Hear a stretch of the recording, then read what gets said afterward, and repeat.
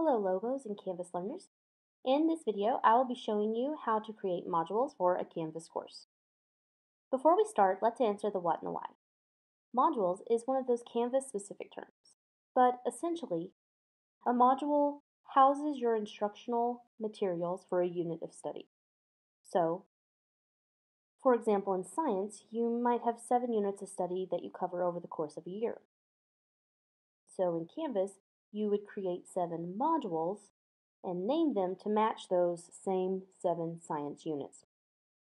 Or you could create weekly modules. In this case, each module would house the instructional materials and assignments that you needed for that specific week. So really the only difference there is what you choose to put into the module. It could be an entire unit or it could be a smaller weekly breakdown. That part is between you and your team or you and yourself. But the way you build a module is the same no matter what you choose. So let's look at that. You'll notice that I'm on the default homepage. There is nothing in this course. There's no content. I have not added anything. So this is a brand new, empty, blank slate course. And what I'm going to do is I'm going to start by hitting this plus module sign. It's navy. It's kind of on the right upper side of my page. Has a plus sign and then the word module. So plus module. I'm going to click that. And this box is going to pop up and it's going to ask me to enter a name.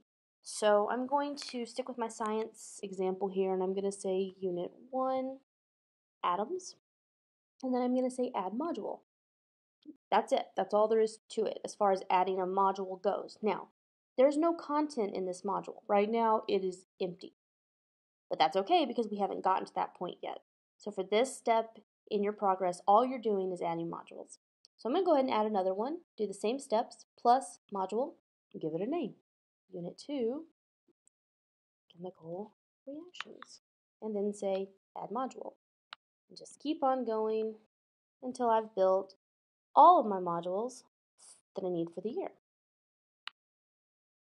But I'm going to spell them right. And here's another one. So forth. Now you'll note I'm not going to teach geology until the spring semester, but the module's here. It's just empty and it's unpublished. I'm just doing this right now to show you that you could build all of these modules now if you wanted to, or you could wait and build them as you need them. That part is up to you, but the step is the same. Hit the plus module button, give it a name, say Add Module. So those are full unit overviews. If I was building this way, I would put all my content for the entire unit underneath this module. If I was doing a weekly one, I would do the same thing. I would say plus module, but this time I would give it a more specific name, as in week 1. I might include the dates, so 5/11 through 5/15, universe. So in this case, my module or my unit of study is the universe, but this module is only going to house the materials for week 1. So all the instructional materials and assignments that I need for just week 1 would go under here. And then I would do the same thing for week 2. I would give it dates again. Dates are just, that's optional, but as far as organization, that can be helpful for both you and your students when you're looking things over. But I do encourage you to be as specific as possible. Just saying week 1, week 2, week 3, that could be confusing to students, and certainly 1, 2, 3, 4 would be very confusing and doesn't give them any context as to what the module is covering. So now I have examples of both entire unit modules and weekly modules. To recap, I hit the plus module button, gave it a name, and then said Add Module. Please note these modules are not published. You can tell because of this gray circle.